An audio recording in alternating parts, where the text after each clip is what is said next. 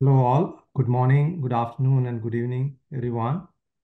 Welcome you all to this first chapter of this webinar series, which is co-hosted by ACL Digital and Phoenix AI Tech, focusing on the future of AI-powered drones, right?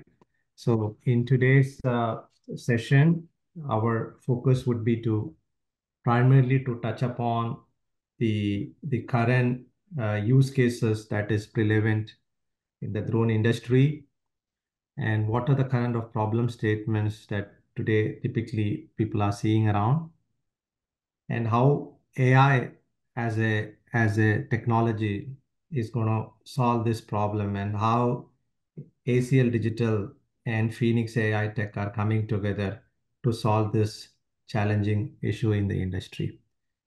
So can we go to the next slide? Thank you. So primary idea of today's call is to actually go through the couple of use cases that we see in the industry and also to touch upon the key challenges that we see. We have also had a couple of demos that we wanted to showcase as part of this webinar, which kinds of gives a high level view of how we are trying to solve the problem, and followed by a brief introduction of Phoenix AI Tech as a company and ACL Digital and how we are coming together to solve these use cases.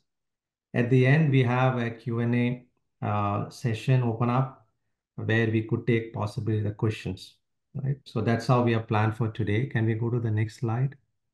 So a brief introduction on the speakers for today's call.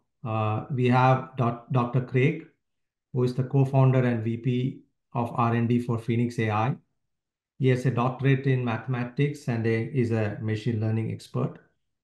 We also have Mr. Rajesh Rasalkar, who is the co-founder and chief strategy officer for Phoenix AI Tech. He's an industry veteran, been in the industry for 20 plus years in all the industries that you can think about. We also have Dr. Vignesh, who is again the co-founder and CTO for Phoenix AI Tech and has a doctorate in antenna management. And myself, I'm part of ACL Digital. I head the sales and business development for ACL Digital here in North America. With this, I will actually hand it over to Vignesh to kind of get a little bit deep onto the use cases and typical industry challenges that we see and how we are going to solve the problem. Over to you, Vignesh. Thanks a lot, Arunesh. So greetings to everybody. This is Vignesh. I'm the CTO of Phoenix AI. And I welcome you to this webinar series where we're highlighting how artificial intelligence can combine with drone technology so that we can actually develop intelligent drones that can make smart decisions in real time as they fly. So it's a multi-part webinar, and today we're just going to focus on the route optimization problem for AI, especially in beyond visual line of sight environment. But then in future webinar sessions, we want to also highlight on the current challenges that the drone industry is facing. Then successful use cases, a part of it would get covered in today's webinar as well. Some ethical considerations when we talk about using AI with drones and future advancements that we can expect when we fuse this drone and artificial intelligence technology. Yeah, next slide. So this is just an overarching view of drone technology as we have today. Today, most of the drones are actually flown in visual line of sight, meaning the operator has a remote control and the drone can only fly within the visual limits of the drone operator. This severely limits the potential of drones and the extent to which drones can be deployed. In fact, with this visual line of sight kind of approach, the drones can only fly to a maximum of 500 meters away from the operator. From there, we go on to extended visual line of sight, which is sort of coming up today, where we use a combination of visual line of sight as well as a cellular infrastructure connection to slightly increase the range of these drones from 500 meters to 3 kilometers. But then where Phoenix AI really comes in is this domain of beyond visual line of sight, which is critical to to realize the full potential of drones today. In beyond visual line of sight, the operator can be hundreds of miles away from the drone, and the drones communicate back to the operator by connecting to the cellular infrastructure, which is the cellular base stations, etc. So this is where we are coming in as a company and trying to combine our expertise in the wireless domain with our expertise in the artificial intelligence and machine learning domain to come up with innovative solutions that can make drones intelligent so that we can navigate the scope of beyond visual line of sight and also navigate autonomously. Yeah, next slide. So the drone market is an amazing market today. The global commercial drone operation market was actually estimated at 24.39 billion in 2022, and it has a very aggressive growth rate of 46% and is expected to grow to almost 500 billion in the next decade or so. As we'll highlight a little later, we have last mile package delivery, remote infrastructure inspections, etc. All these industries are being revolutionized by drones as we speak. And many of the operations that were previously considered as impossible are now being made possible through drone technology. In fact, there's a very good comment by Goldman Sachs, which actually compares drones to internet and GPS. That's the amount of impact drones are expected to have on the market as we go forward. And really, it's really the next revolution in technology as we see as a company. Yeah, next slide. So this is our main problem statement and what we are really bringing to the table as far as drones are concerned. So when we talk about beyond visual line of sight, the key to beyond visual line of sight is a very strong, reliable, robust connectivity between the drones and the base station, right? Now you can think about this question, right? Now, what's the big deal? I mean, our cellular phones are very well connected, right? We get connectivity most places that we go to. So what's the big deal with drones? Well, the thing is, your phones get good connectivity because the base station antenna beams are actually pointing towards your phones, right? And these phones are on the ground. In contrast, these drones are flying in the air. And when they fly in the air, they communicate to the base station by what we call side lobes of the antenna beam, which is basically very low power, highly fluctuative antenna, very fluctuative radiation patterns that are being used to communicate, which means mobile networks are really not optimized to serve airborne equipment. And actually, the drones can go through very quick zones of good signal, bad signal, good signal, bad signal. And this can wreak havoc with the connection between the drone and the base station. So the first key challenge in beyond visual line of sight is reliable connectivity. Second is once the drone is actually flying miles away from the operator and nobody's really able to see the drone in that sense, we want to make sure that these drones are flying only in safe and authorized areas. It should not fly over congested areas. It should not fly over people, and it should not fly over zones that FAA has already condemned as no-fly zones, right? So safety becomes the next important consideration for beyond visual line of sight. Third is that the drones should be able to detect and avoid obstacles as it flies, right? It should not collide with birds. It should not collide with other flying objects. It should not collide with buildings, etc. And fourth is the battery, right? Once the drones is flying autonomously, we want to make sure that the drones can fly as long as possible so that we can get a lot more juice out of the drone technology and finally make a lot more money out of this technology, to realize the full potential of this drone. So where do we come in? We empower the drone to make real-time decisions. That's the key, right? The drone is not being trained. The drone is not really being set to make preconceived, decisions even before it flies. No, we just put a training model on the drone, right? And the drone, as it flies, is able to look at the wireless channel conditions, and in real time take a decision on what is the next heading to take, so that it can actually avoid zones of low coverage and always be in regions of good coverage. We only sense the wireless power, which means we are actually independent of the technology that is being used, whether it's Wi-Fi, cellular, SATCOM. We really don't care because we don't care about demodulating the signal and interpreting it. We just care about the power levels. Secondly, we are actually sensing the signal to interference ratio, which basically means that if the drone is ever to fly near a congested zone, the cellular users on the floor or on the ground will actually provide a lot of interference to this drone, which will degrade the signal to interference ratio, and the drone would automatically avoid this. So as a very nice byproduct of what we are trying to do, the drone will automatically steer clear of these congested zones.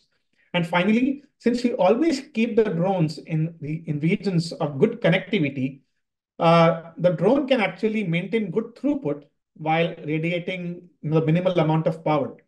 Also, there is another very important factor called handoff, where where the drone actually has to cut its connection with the current base station and make a new connection to the next base station, which is very prevalent when the drone flies in the sky because of the fact that the signals fluctuate very rapidly. So we optimize this as well, as we'll see soon, right? And when we do this, automatically, we also conserve battery life. And we do all this while ensuring that the overall distance that the drone travels between A and B is also optimized so that overall the battery life can be improved and enhanced beyond visual line of sight operations. Next slide. Okay. Yeah. So how do we do this and how do we prove our algorithm, right? So this is what I was talking about. If you look at the radiation pattern, which is on the top left figure, you can actually see a representative radiation pattern from the drone from a cellular base station. And you can see the main beam serves the user on the ground.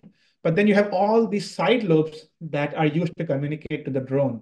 So all these patterns include, and also you include sectorization, drone altitude, scheduling, interference, all that comes in as an inbuilt RF channel simulator, which we have developed at Phoenix AI, which gets a heat map that we can feed to the RL algorithm that actually runs queue-based learning in the background and finally gives us a trained model and finally gives us the optimized route. So this is the overall flow that we are using at this point to validate and to showcase our algorithm. Next slide. So let's consider a real-time case or a real-time situation, right? So this considers a suburban area, which is Rockville, situated in Maryland, United States. And you can see those yellow markers there. Those are actually T-Mobile base stations. So we can actually get these base station maps online today. And you can see there are two maps that I have on the right-hand side, which is the coverage map and the base station map. Let's spend a minute and just understand these maps. So when I talk about coverage maps, I take all these base station locations into our RF simulator and then simulate what is the kind of coverage that I'll get at every drone location. So the way to read this map is red is zone of good coverage, blue is zone of bad coverage. So we want the drone to spend maximum amount of time in the red or the yellow zones and avoid the blue zones. Now, as you can see, the red curve is the straight path and the black curve is our optimized path. And as you can see, the optimized path, which is the black curve, very intelligently takes very minute deviations on the straight line path, just so that it can always be in zones of good connectivity. Now, if you come to the other color map at the bottom of the screen, we actually have what is called the base station map. And the base station map actually shows which base station is serving the drone at every location. So the way we interpret this map is that every time the color of the map changes, there is a handoff where the drone actually has to cut its connection with the current base station and then make a new connection with another base station. Now, as you can see, if we just go on a straight line path, because of the fact that there are side lobes of the base station, we get very rapid fluctuations in the signal, which causes the drones to think that it should now make a new connection to a new base station. In fact, if you count all the handoffs or the number of handoffs that the drone has to make from source to destination on the red path, it's actually 31 handoffs, which is a lot, considering the fact that they're only navigating a space of about 10 kilometers here. However, if you think, if you look at the black path, just the optimized path, we see again, our algorithm is able to make very minute decisions and have very minute kind of deviations from the straight line path, which reduces the handoff all the way from 31 to 17. So it's almost a 2x reduction in handoff, which is a big deal for us because reducing handoffs automatically guarantees good connectivity and good battery life, right? So yeah, so this is a summary of our algorithm and how intelligently our drone can get equipped to make these decisions real time. And now from here, I'll hand it off to Craig to highlight how we are actually going to get this algorithm in the drone and actually demonstrate it in hardware. Yeah, Craig. All right, thanks for that, Vignesh. That was a great explanation. So, hi everybody, I'm Craig. I'm the head of R&D for Phoenix AI. So what I'm going to do is expand a little bit on basically the last slide that Vignesh presented about how we're doing our route optimization. So the steps that are involved in really implementing and validating this reinforcement learning algorithm, the first step you can think of is just entirely based in a certain software environment where we look at the result of these paths and evaluate them against, say, the naive path, the straight line path between 2 points. The second step of this is to take these algorithms and adapt them to some kind of high quality, high fidelity simulation. So I'll tell you a little bit about what's called robot operating system. So robot operating system, or ROS, this is a popular software development kit for interacting with drones. And what this is used for is we've adapted our software so that the interactions that we're going to have with ROS in this high fidelity simulation, these will be the same, it'll be the same software really that we deploy on the drone itself when we do our real world testing. So you see this kind of toy figure here we have about how drones and our software interact with one another. So on the left-hand side, you see what's happening is we have the drone itself has a certain autopilot software, and there we go. So the drone itself has certain autopilot software, and what we're using is what's called the PX4 autopilot. This is a very popular and common autopilot system that's found on a wide range of drones. Also equipped on the drone are certain sensors like cameras or LiDAR sensors, sensors like the inertial measurement unit reporting the position of the drone, its velocity, acceleration, etc. So these things that are on the drone, they are communicated to our software via these ROS messages. So robot operating system employs what you might think of as a bunch of nodes, and these nodes communicate with one another. They communicate with each other via these messages that are these talking messages or listening messages. These are called publishers and subscribers. So in our software, what we set up is using these standard messages to communicate from the drone to our software. So the first line of communication goes from the drone to our software, and where we're communicating position, velocity, acceleration type information via the IMU. And we're also communicating, importantly, the wireless channel link quality. So this feeds into our software.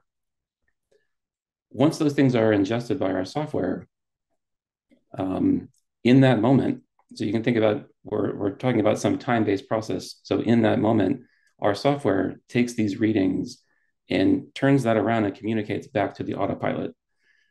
So the autopilot sends back to the drone, or sorry, the software sends back to the autopilot a command in that moment for what it should be doing. So you might think of the command could be the communication of going to a certain waypoint as it has ingested this information. Can you go to the next slide, please? Okay, so we're talking about this high fidelity simulation I'm about to present to you. But an important part of this is that the simulation that we've developed is the same exact software that we're going to be deploying on our own drone. So we have our own drone from Modal AI.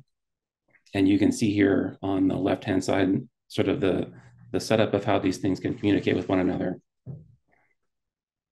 So we have our our test environment.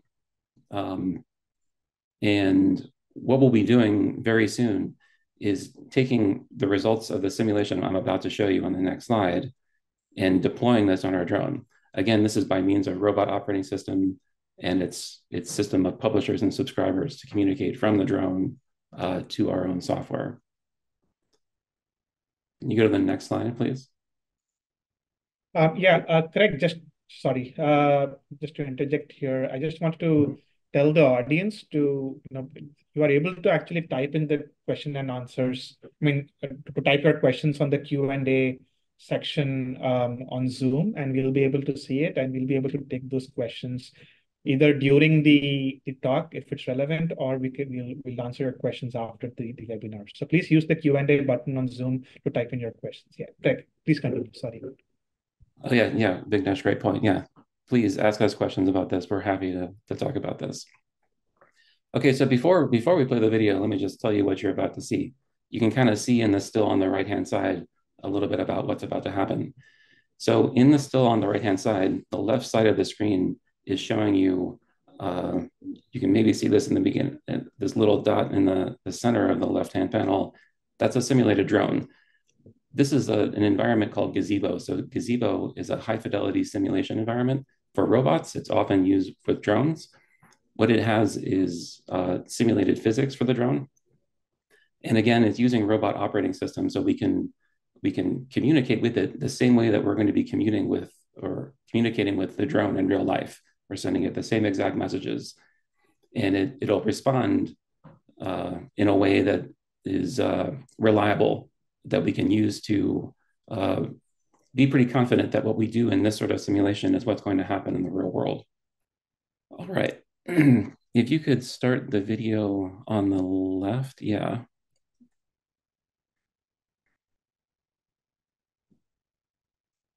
Okay, so did a screen capture here of the simulation. And if you could just pause the video for a second.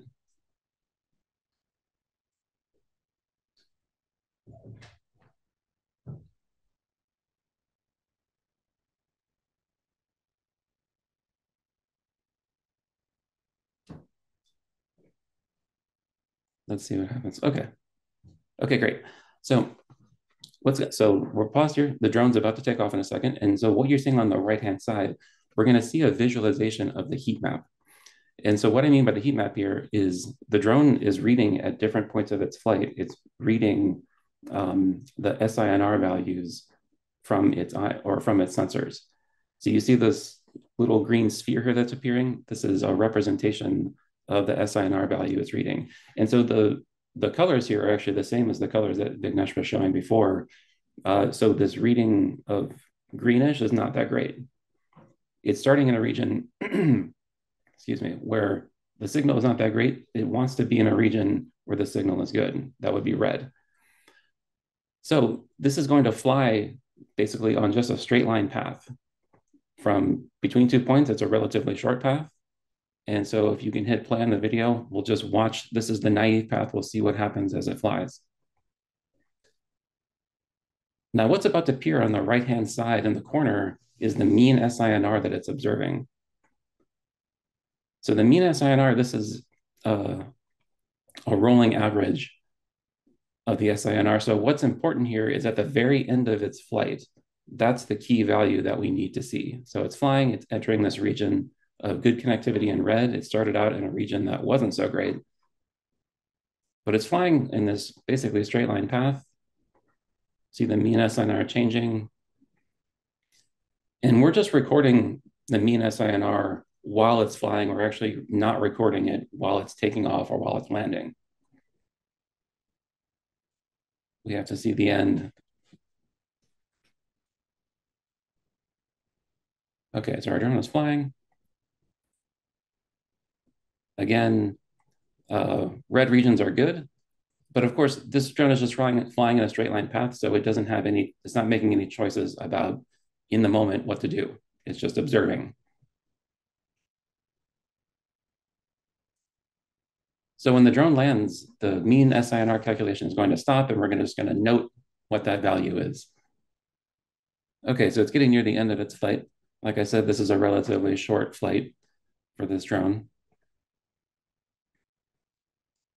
Then when it gets to its destination, it's just going to land. Okay, so the mean SINR here, this is over the entire flight. We have a value of 48.9.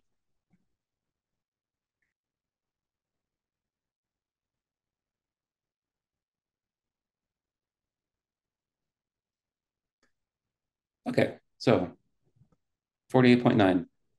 What we're going to do now is compare that to when the drone is trained using our algorithm on the same 2 points, we're going to see what happens, what decisions it makes, and how it improves the SINR, the mean SINR over the entire flight.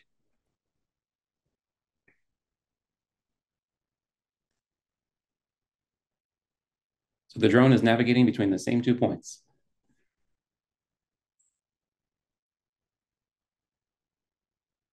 Okay, so the drone takes off in the same position as it was in the straight line path. And now we're looking at the mean SINR just on the portion of the flight, not involving takeoff or landing.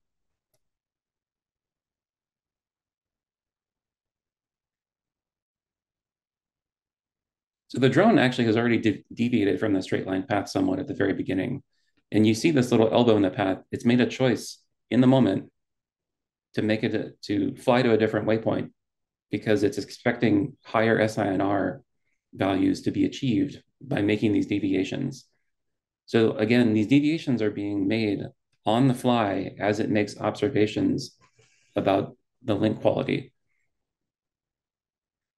So it's entering this region of high SINR, and you can see that the mean SINR that we're achieving is already quite a bit higher than it was with the naive straight line path.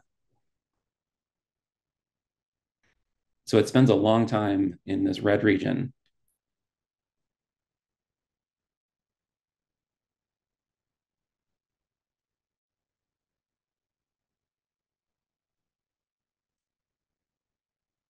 So it's nearing the end of its path.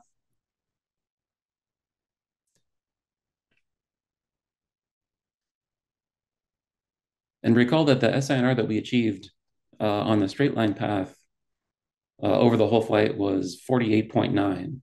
And now, with our algorithm, we achieved a much higher average SINR, 59.9, by making these small deviations. So of course, we've added to the distance that's being traveled.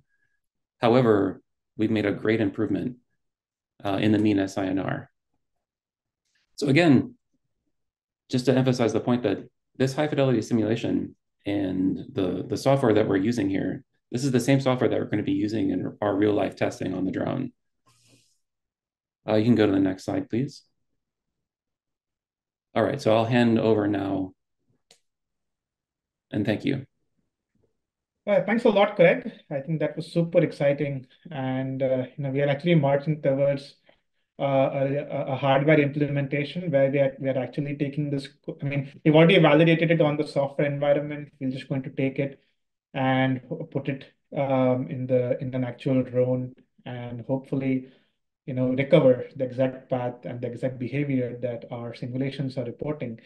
And from here, I'm able to march on to some use cases. And as you can imagine, our algorithm is actually, it can actually become an integral part of drone operation. There is like no application which our algorithm cannot support when it comes to drone use cases. Now, we have a big section for drones which are used in inspection. It can be oil and gas, electric utilities, rails and roads, etc., where we have to inspect a certain area. Now, when we do that, obviously the route is almost fixed. It can't make major deviations. The thing to inspect still has to be within the field of view of the drone. However, as we've already seen before, we can actually have our algorithm make very minute deviations to the straight line path and get good connectivity while keeping the required object within field of view. So what can happen now is that as this drone is taking in huge amounts of data, it could be video, it could be images, it can use that high connectivity spot and just transfer all the high all the content, which can be gigabytes or terabytes in size, all to the cloud in real time as it flies, because it's always flying in regions of good connectivity. And also, of course, the command and carry channel is also guaranteed to be good because we're always flying in the zones of good connectivity. We also come in for deliveries and medical services, because these kind of use cases require a very optimal delivery in terms of distance.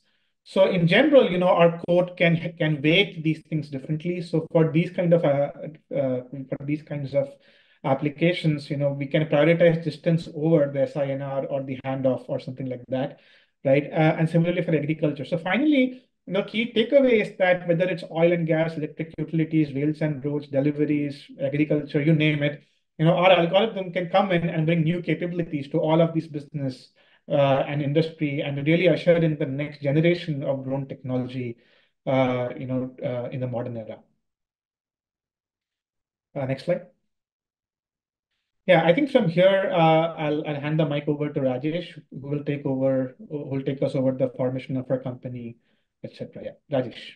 Hi everyone. Good morning, good evening, or good afternoon. So thank you, Craig, for the great demo, and thank you, Vignesh, for explaining the problem statement for the drone operating autonomously to drive the various use case.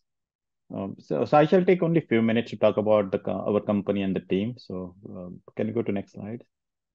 Yeah, so we are based in Sunnyvale, California. We are specialized in AI/ML-based software development, not only for the autonomous drone in beyond visual line of sight operations, but we are also looking at advanced use case of AI/ML for like CV2X, which is a cellular vehicle to everything, to allow vehicles to communicate directly with other vehicles like V2V, a V2I, which is a vehicle to infrastructure, or V2P, which is a vehicle to the road users, with low latency messages to drive the application that can have a, like immediate safety benefits. In addition, we are also exploring the use case of AI/ML in other areas such as analytics frameworks, spectrum sharing, which are part of the 6G efforts as defined by the 3GPP standards. And as Craig has shown, how our software can easily integrates into the drone at operating systems and controls the autopilot. So we have very unique advantage is that like it is a hardware agnostic solutions. So we don't have any hardware. We are building that whole AML software that integrates into the drone. It's very lightweight. The whole the ML algorithms. So it can integrate any types of IoT devices, correct? It could be, means I think we talked about drone or the unmanned aerial vehicles here, but it can also integrate into robotics or flying cars, any devices, correct? That needs to operate in autonomously. So basically, if anyone is looking to operate in like autonomous mode, I think our software can fit their needs without requiring any forms of spatial configuration or changes. Regarding company, Phoenix AI is a spin-off of Delartech, which is Delartech is a leading research and design engineering services firm established in I think in 2017 in California. And again, we are proud to have a team of over like 100 plus highly skilled engineers, and most of whom hold like advanced degrees from like top research institutes. So at our core, we are like committed to like creating a next generation consumer oriented devices that are perfectly aligned with like new sets of like metaverse concepts. So our focus is on developing like cutting edge AR smartwatches, VR glasses, extended devices that offer like immersive experience to the users. So our team expertise enable us to like maybe like deliver the top like new types of solution for new sets of the problems. Regarding our team, again, we are a power of the diverse like industry experts with proven track record of building the products. So we have combination of both research scientists as well as business experts, and we bring like unique perspective the to build like next generation products. So our experience spans across like startups, multinational companies. So during the call, you have met Dr. Craig, who is in charge of the R&D, and Dr. Vignesh, our CTO. Dr. Ritan is also on this call, and he leads the engineering activities. He's actually leading the test activities to fly the drone in the field in California. And as explained by the Craig, correct? So we are very close to put our software on the drone, actual drone, which is a Sentinel drone from Model AI based on the Qualcomm design, to control the autopilots and actually to fly the drone autonomously in the air. So if you are interested in learning the integration of the drone and beyond visual line of sight components, the wireless modem chipsets, please reach out to Ritain or one of us. We'll be happy to talk to you more about our experience on flying the drone autonomously. Again, aside from our founding team, again, we have very diverse technical committee made up of range of industry experts. The team consists of, again, research scientists with business experts who have a deep understanding of startup and multinational companies. I think we have Jaydeep Ranade. He's a seasoned professional with almost 25 years of experience working in Silicon Valley. I think he has worked with well-known companies like which Qualcomm, Apple, Meta to develop advanced wireless products. Uh, he has been in the industry again. And he has, I think, with all these companies, he has delivered like high quality both hardware and software products for consumer-oriented devices. Currently, he's leading Phoenix AI, the team here, to with the product roadmap and the go-to-market strategy. And then we have Dr. Arup Bhuvan. He's a wireless researcher and extensive industry experience in wireless communications. And the focus of his research is on the secure implementation of future generation wireless communications. And in terms of cybersecurity, he's a senior member of IEEE, and he provides technical input to Phoenix in terms of security mechanism in wireless environments that are applicable for the unmanned aerial vehicle systems. Can you go to next slide? As you know, like drone industry or the ecosystem is still developing. There are challenges, difficulties in integrating the drone technology to operate in the beyond visual line of sight. And this requires like a lot of system integration efforts from companies such as Phoenix AI, ACL Digital, who has like deep expertise in telecom, aerospace, OSS, BSS, and also AIML. And as the market continues to mature, I think more value will be placed on the software, particularly on the turnkey solution that to enhance like unmanned aerial vehicle systems operations. So again, we are here actually, we are making the drone to fly autonomously, and we have in-depth knowledge of wireless telecom, satellite industry, and we have held like a number of our customers with embedded ML algorithm, physical layer, stack development for cellular, which could be 4G, 5G, Wi-Fi, Bluetooth, NFC. We have done antenna design, characterizations, RF board design, DSP designs, again, which are very crucial components in developing a commercial grade products or the drone. So please reach out if you need any additional information from Phoenix AI teams. Next, I'll invite Arunesh to give overview about his company and how they help customers with their challenges. Thank you. Thank you, Rajesh. Thank you. So I'll take a little bit pause here to just give an idea about ACL Digital. And ACL Digital is part of Alten Group. We are a French headquartered company with presence in around like 30 plus countries. We work with around 6,500 clients globally, and we are around 57,000 people, right? And we are like third engineering services company in the world in terms of skill, capability, and also the domains that we work on. Can we go to the next slide? So a little bit about ACL Digital. ACL Digital, as we call, is a niche arm of Alten, focusing on high-tech industry, specifically on the telecom, the semiconductor, the embedded. And if you look at it from an industry perspective, we have been along with the customers in the journey, being acting more from a not just from some resourcing partner, We have played more from a deep engineering perspective. We have been part of some of the customer developments in the aerospace with the likes of both Boeing, Airbus. Even in automotive, we work with all the tier one OEMs that you can see talk about. We work with all the semiconductor companies that you kind of typically see. So if you look at it, we have been historically enabling customers based from the platform to all the way to cloud. So we call ourselves as a chip to cloud company, and we are very fortunate to have partnered with Phoenix AI Tech. And the idea when the team we came together, our interest was to make sure that the innovation that is being carried over by Phoenix AI, we wanted to reach as many new customers as much as we can by enabling this technology, which is something a very need in every industry that you see. And as Rajesh just informed, it's not just drone. So we work on the autonomous car V2X kind of an environment, and that's where we feel Phoenix AI is one of the valuable partners for us in the coming journey. Next slide.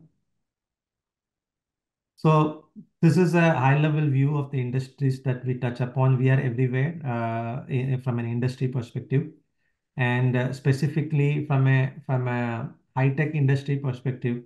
We have been serving all the new age technologies that you can think about. We are on the cloud, we are on high tech, we are on the layer one. And the niche that Phoenix AI Tech carries is something that we always love to carry to our customers, and that's where the partnership is doing on well. And I think we will get to the next stage. Next slide. So this is a high-level view of what are the services that we offer. From a product conceptualization to the end of where we do the product rollout and the managed services. Come in as a product development partner. We come in as a testing development partner. We come in as a system integrator. We come as a professional services partner. So we played very different roles in different companies. And in this game also, we would love to play our different phases of our overall offering, and that's how I feel that this engagement is going to go to the next level. With this, we've kind of come to the last stage, which is more about our reach from an next slide.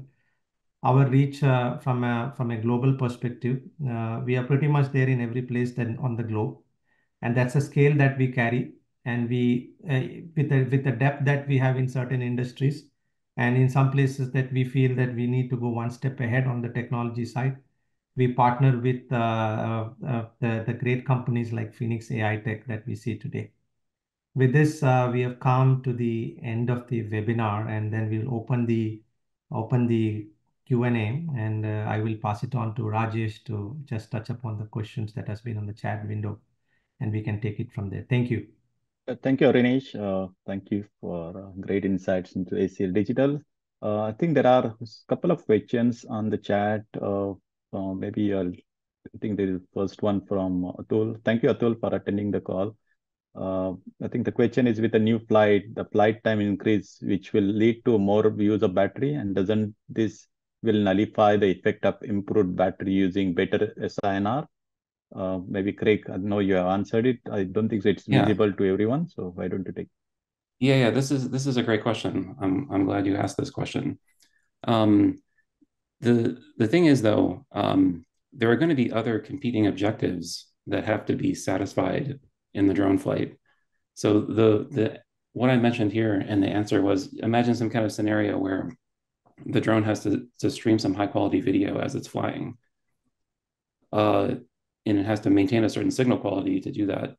So the unoptimized path can't take that into consideration. It could enter some region where that's not possible to meet that objective. So this is just one example where the power consideration is important, but it also has to be balanced against the mission objectives themselves being satisfied. So that's a great question, though. And I guess I would just like to add to what Greg said here. Also, we can actually optimize our algorithm so that it doesn't deviate too much from the straight line path. So, we just deviate a little from the straight line path, adds a little bit of distance. But for that little bit of distance, we are actually minimizing the number of handoffs by more than a factor of 2, and we're getting good signal quality. So automatically, you know, the little that we might lose in distance and battery, we might be able to make up for it, and even more in terms of signal connectivity and throughput and the RF complexity that we need to undergo on the route. So. Okay, thank you. And I think the next question is from Boris. Thank you, Boris, for attending. What is your approach to the integration of these capabilities into different existing UTM ConOps? Vignesh, you want to take it? Sure, yeah. So for the existing UTM, right? So essentially, the fact of the matter is that our algorithm is pretty independent of the protocol that we use, whether it is 4G, 5G, cellular, SATCOM, Wi-Fi. It doesn't really matter because we are only sensing the power levels. We aren't going to decoding and all that. So finally, it doesn't matter what protocol we use, right? This algorithm would still be very much relevant. The only thing to consider is that what kind of KPIs can get exposed at the network level based on the MNO that we're working with. And if they can expose more KPIs like latency, throughput, and other things, then we can incorporate that also into our ML code to make it even more resilient and even more applicable. Thank you. I think the next one is, what are the current challenges faced by the drone industry and how can AI potentially address them? Maybe I can add some input here. I think there are a number of challenges with the industry and I think overall industry. And I know there are a lot of industry players are trying to solve the various problem statements of the drone industry, right? So, and I think our approach is more on based on AI assisted basically. We're trying to use some of the AI capabilities.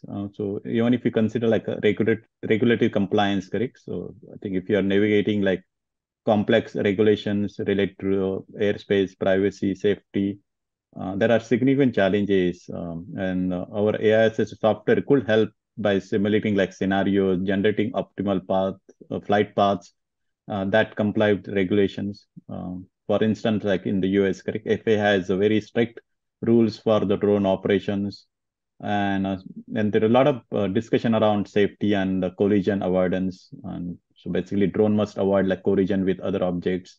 So AI can help by predicting the potential obstacles, maybe generating real-time strategies to avoid them and improve the safety.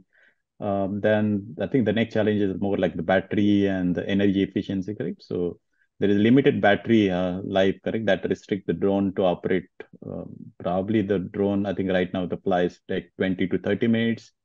So the whole AI could help, correct, not only to optimize, and as Vignesh has mentioned, correct, in terms of like maybe taking shortest path or taking the path that has optimized handoffs like handovers, correct? So which consume a lot of battery could be a good use case of the AI. And there are some data processing and the edge computing use case, correct? So which I know we have not touched on this one, but that's very important topic here, where you can upload some of the data processing at the edge of the network based on AI capabilities.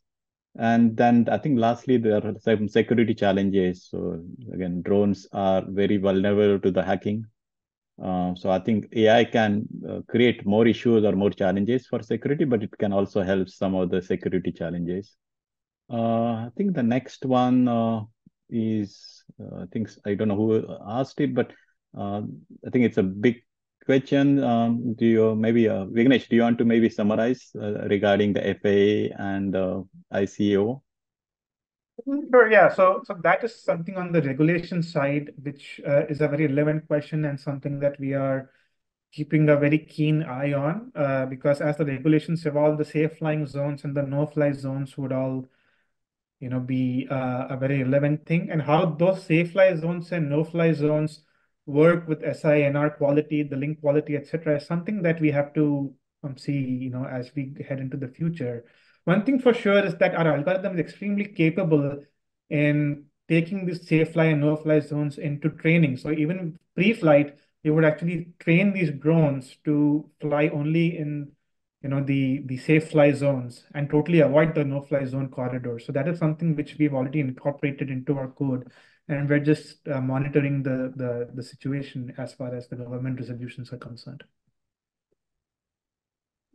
Yeah, and if I could just chime in, that's a good point. That this idea of safety corridors or no-fly zones, this knowledge is actually already incorporated into the training of the algorithm, so that we have some guarantees about the drone's not violating, for example, some kind of safety corridor in which it has to fly, while also optimizing the route that it would take within that corridor. Thank you. I think the number of questions, I don't think we'll have enough time. I think we have only 4 minutes. Maybe we'll take one or two.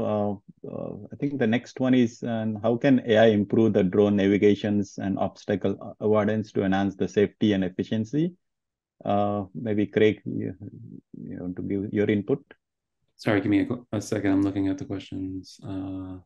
Which question? It's how can AI improve the drone navigations and obstacle avoidance to enhance the safety and efficiency? Yes. So certainly, one thing I just mentioned, it can certainly optimize for safety in the sense of flying or being trained and only flying in, say, certain corridors.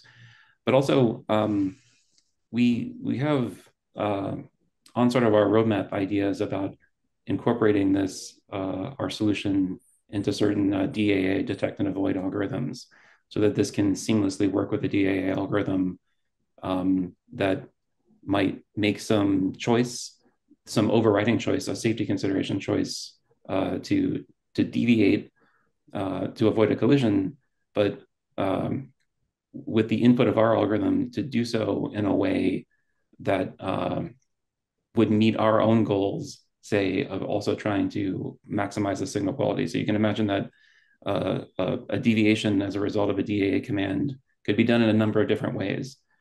And one way in which that could be done might be a way that maximizes the link quality. Thank you, Craig. We'll have 2 minutes. Maybe we'll take one question. I think Amitav, Ghosh, I think thank you for your questions. I know you have asked multiple questions. Maybe we'll take the first one and maybe we'll conclude. So I think the first one from you was like, with the improvement in SINR, SNR, do you have estimate on the improvement in uplink cover average throughput for BVLOS drone flights? So Vignesh, you want to take? Sure. Yeah. So this is again a very good question. So it's highly dependent on the area that we fly in. So let's say if it's a very urban area, right, where there's a lot of base stations and a lot of interference. In this case, what would happen is that the SINR anyway is very low because of all the interference that you get from all the base stations. But the handoff is a bigger problem in these kind of urban settings, as you just saw when we spoke about the Maryland case. Right. So in such situations, we can actually get very good SINR comparable to that of a straight line path. However, we actually reduce the handoffs by a big amount, by a factor of 2 or by a factor of 3. And that's where our algorithm is shining. Whereas on the other hand, if it's a rural area where the base stations are spread further apart, this is where the SINR question would really come up. And in these situations, at least in simulated environments, we've seen huge improvements in SINR in terms of our optimized link, optimized route. It could be upwards of 4 to 10 dB, depending on the kind of area that we are considering and the kind of interference models that we are considering. So depending on the area, we'll have these things. Now, the main point, and which also ties into some of the other questions, is that we actually don't have any measured heat maps for drones flying at an altitude by the MNOs at this point. So we have to actually work very closely with the MNOs to actually see whether we can get these heat maps in some form or the other, and then correlate with our simulation and our training models, so that when we actually deploy it, in an actual real life scenario, we are actually working with some real time data, and this is something that we have to work towards as a community. Thank you, Vignesh. And I know we have a few other questions. We will take it offline. But just to conclude, again, we are currently on a journey to enable like drone to fly autonomously in like safe and secure manners. But I want to take an opportunity to extend my congratulations to like whole ACL Digital for taking this initiative and publicly expressing their willingness to solve the challenges. I think which is a huge task for the entire industry. So I'm confident like with ACL Digital and collaboration with Phoenix AI will basically solve some of these technical and regulatory challenges. So again, big shout out to the whole ACL Digital team for organizing this event. And Arunesh, do you want to say a few things? No, definitely, Rajesh. This is first of its kind where we are doing it together as a joint webinar, and more to follow. And we would want to keep the audience and everybody looking forward in the industry on the toes to see what we'll come up with the next webinar series. So, and thanks to the entire team of Phoenix AI, and I'm sure that we are going to see a lot more improvements in the way that we are going to come up with new versions of the webinar series that is going to happen in the coming quarters. Looking forward to that, Rajesh. Good talk to everybody. And thanks to the entire audience who were there on the call today, and really appreciate your time that you put forward in coming together for this series, webinar series. Thank you.